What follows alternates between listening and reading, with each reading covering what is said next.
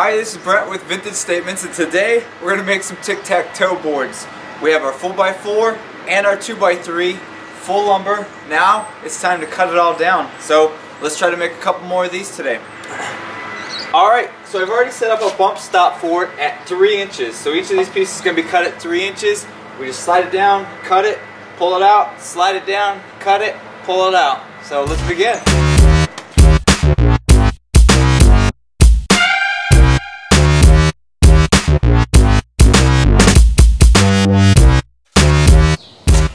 Alright, here it is. 4 of them set up. Next step, we're going to sand them all down.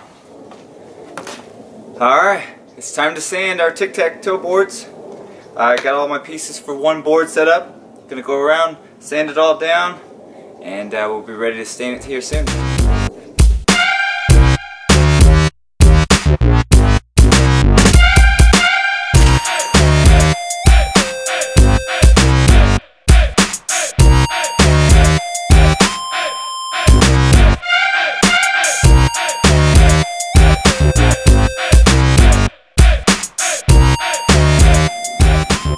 We've been working on a lot of decor pieces recently, as you can see in many of our videos here. What we're going to do at this point is stain everything.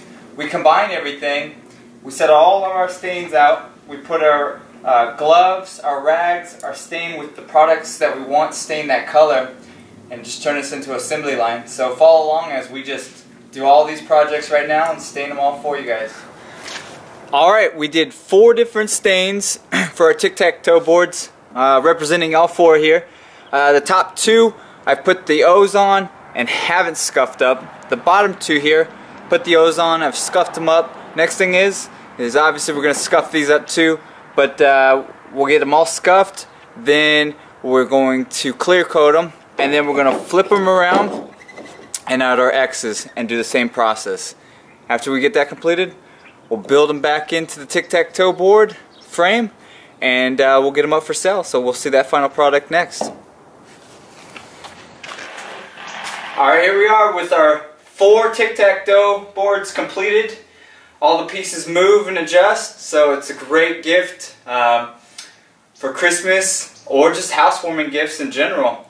If you like these projects and many of our dressers and tables, subscribe to our channel. We keep putting more out, and hopefully you guys like it. We also have a Facebook page and Instagram. Just search Vintage Statements.